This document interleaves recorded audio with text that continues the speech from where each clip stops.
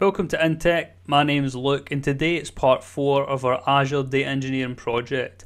Now, in episode 1, we covered the business request and our solution, and from that solution, we then have this architectural diagram.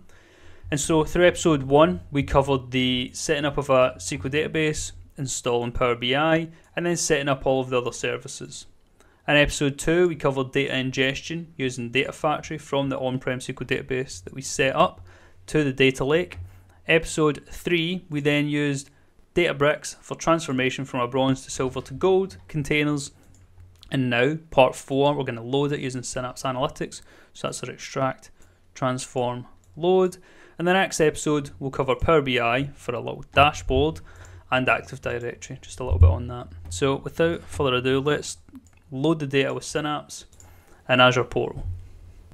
So once we're in Azure Portal, let's go to our resource group, and within here we'll see our Synapse workspace.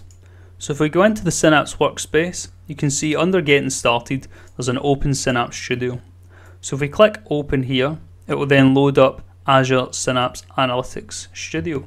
And within here you'll see that it is quite like Data Factory. It's as if it's built on top of Data Factory with a couple of extra features. Now on the left you see this panel. If we click Expand, you can see Home, Data, Develop, Integrate, Monitor, Manage. So if we go to Data, you can see here that you can create databases, so SQL like for example. So you can load the data. In Develop, you can see you can create SQL scripts, notebooks, and Integrate, so you can create pipelines, linked connections, and Monitor, you can monitor various pools and various pipelines, and within Manage you can manage these pools, manage security, triggers, linked services, etc. So you can see here that everything we've done so far you could probably do in Synapse Analytics. So within Data you want to click plus and you want to make a SQL database. Now here you can see it says select SQL pool type. This is just a pooling of resources. You can either do a serverless, so let Azure manage it relative to your workload, or you can click dedicated, in which you make your own managed pool. The difference here is obviously dedicated is probably going to be more expensive, but its use case is if you have a lot of data, it's probably better to use dedicated. Serverless is only compute, dedicated is compute and storage. But for us, we'll just go with serverless, and then we'll call it GoldDB and click create. I've just done it a minute ago, that's why that error's coming up. And so once it's done, you'll see the workspace here. Under SQL database, there's the GoldDB. Now if we go to linked, we can see that Azure Data Lake Storage Gen 2 is already linked to this Synapse Analytics. And if we open it up by clicking here, you can see that you can browse it as if you're in the storage account. Now there's bronze, silver, gold, and then the Synapse file system. So if we go to gold and open that up, you can see that you can browse this as if you were just browsing it in storage account. What we can do here is on these individual tables we can right click, new SQL script, and we can run SQL queries in here. So here we just say that it is a Delta format file, click apply, and then it creates the script for us. So if we run that, and then we can see that this pulls back the top 100 rows from that there. So you can see how powerful it is to load the data in this format. We can see here that it's also quite similar to Databricks in that you can connect to different computes, and then you can change which database you're using. So if you had multiple here, you could just select whichever one it is you're wanting to run the query against, and it will run it against that one. So if we wanted to run the same query against, say, bronze, you'd have to go on here, create a SQL database of the bronze, and then just run the query. So let's take this as an example and we'll update it to create a view. And so if we update this part at the top to say create view as, what this will do now is within this GoldDB it will create this view. So if we click run, now once this is run successfully you'll see that there's no results to show. That's because there's no output, it just creates a view. You can imagine a view like a template of this here. So whenever you select all from this, it will actually show kind of the results of this query. So under workspace you can see SQL DB, GoldDB. If we refresh this GoldDB, then check under views, We'll see this now exists here, this view. And to run this view, we can do something like this here. Select all from that view. If we run that, see that it automatically runs that query. Now, to create a view for each of these, we can create a pipeline to do it dynamically. This time, we'll do it in Synapse to show you that we can do it in here, as opposed to going to Data Factory. So if we open up Develop, we'll click plus, and we'll click on Import.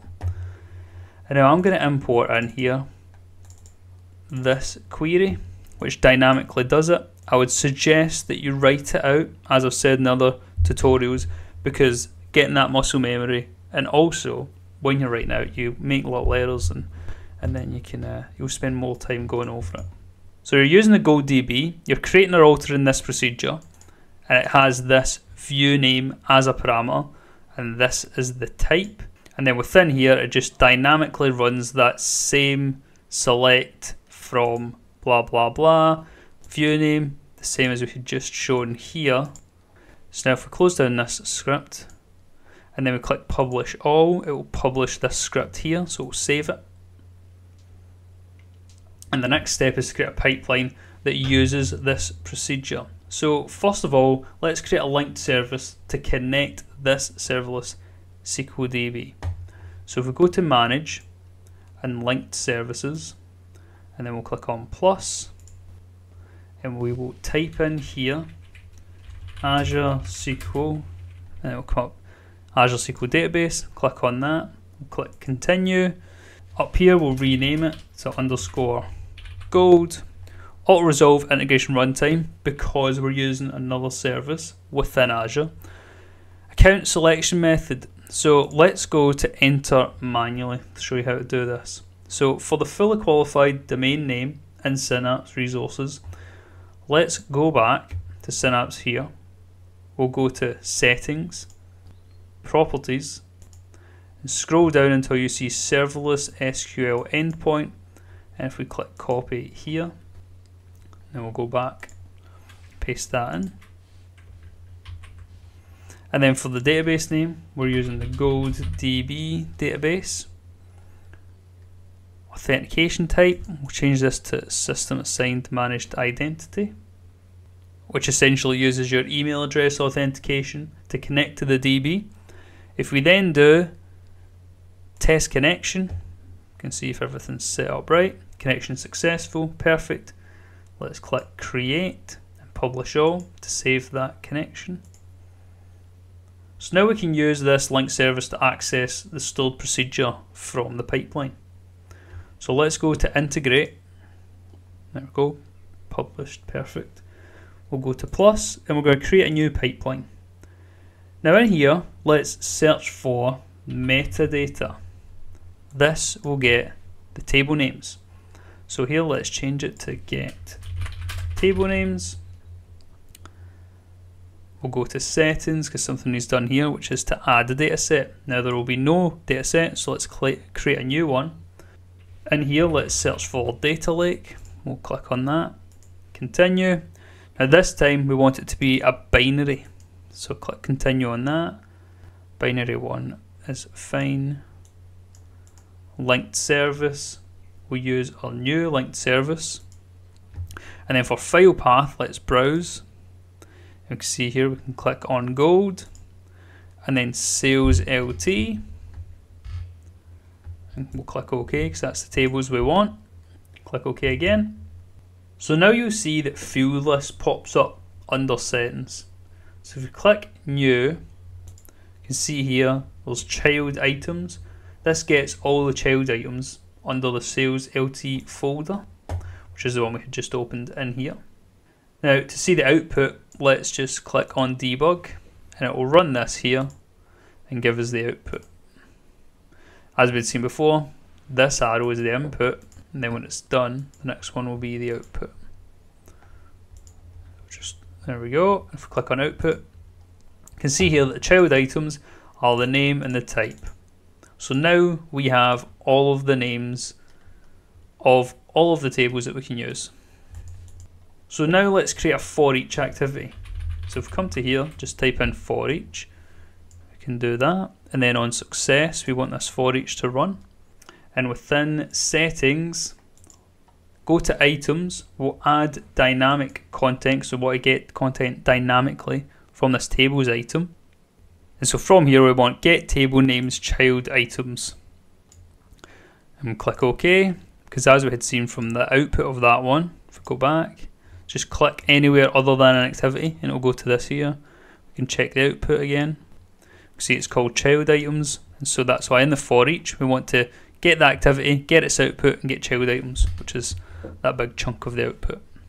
So now we want to create a new activity within the for each, so we'll click the pencil icon, and this time we'll search for stored procedure, because if you recall from last time, in this here, this is a procedure, so you're trying to access the procedures. Now within settings, linked service, same as last time, SQL, and stored procedure names, you'll see there are none. So I want to click new stored procedure, and as the name you want it to be view name. Why? Again, because it's coming from here, this is the parameter we want to send in. So that's the stored procedure parameter. The type we're going to have as string. Let's scroll this up so we can see. String. And as the value we want @item dot name. So let's click that. Dot name. So if you recall from the JSON, it's the dot name value that we want. Now we'll do publish all to save all these changes. Oh, stored name procedure. We haven't added in the stored procedure name, we just have the parameters. So to connect that, what we have to do is we have to create the stored procedure. So if we come back to this query here and use it on the GoDB, we can run it. That will then create that stored procedure. If we go back to view name and refresh, once it refreshes we can see that it's popped up now. So that's that dynamic procedure, and then we can pass in this here. So let's publish all to save everything. Publish. And we'll go to the pipeline, click on metadata, and we will add a trigger now that it's published successfully. We'll trigger it now, click OK, and then we can see this runs. So let's go and watch it from monitor.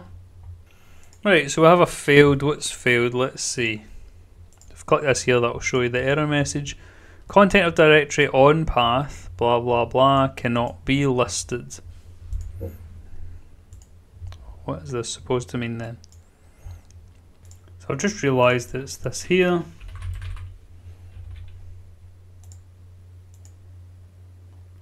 Storage account is called Intech SG.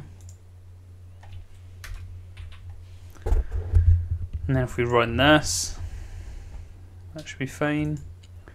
Now let's rerun it by going to monitor, pipeline, click on here, we'll click rerun, entire data pipeline, or failed activity. We'll run from failed activity, so that should just run the for each, because this get table names will be correct still. Now if we go to pipeline runs, refresh, succeeded. So let's click on it here, successfully run, blah blah blah. You can see if we click these, as you can now see, it's successfully run all of these stored procedures. So if we go to data, we can go to the SQL database, we'll refresh, and now under views we see all of the views here. Perfect. So something to note here is that this doesn't have to be run every time, because it only has to be run if there are any schema changes, not data, since it's a view, which is essentially like a layer above, so it's kind of like how do you see the data, and the only time that would have to change is if how you view the data changes, i.e. if the schema changes. So that's us now seen all the way up to Synapse. Let's now have a look on our next episode how we can see this data in Power BI using these views that have been created, as well as then who can access all this stuff we've made using Active Directory. So if you have any comments, queries, questions, as always, leave them in the comments below. I'll go back to them as soon as I can. Make sure to subscribe. The next episode about tomorrow. Take care and I'll see you later.